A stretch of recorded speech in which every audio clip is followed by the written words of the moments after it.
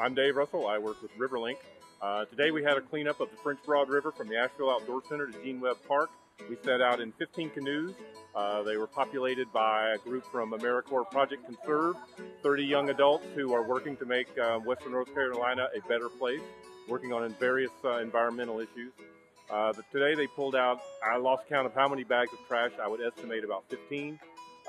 They pulled out about 20 tires, assorted other bottles and cans, including one piece of a toilet. There was a tractor tire in the trailer that I've been unable to get out of the river, and I issued the damn big tire challenge, and they went in there and got the damn big tire out. So that was a great thing. You probably saw the amount of trash that was over there. It was a good day. All right, my name is Margot Walston, and I've been living in Asheville for the past 4 years.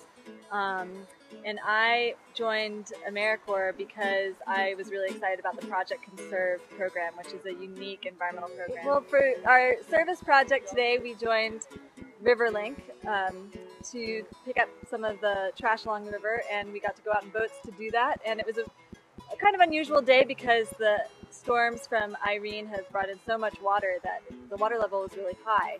We didn't think we would find that much, but we actually managed to find a lot on the river. We found old cars, lots of tires, cushions, chair parts. We even pulled out a newspaper bin, which was pretty enormous and heavy, and took a good team building exercise for the start of our AmeriCorps year. My name's Billy Hayes. I work with Asheville City Parks and Rec. This is one of the parks on my list throughout the day.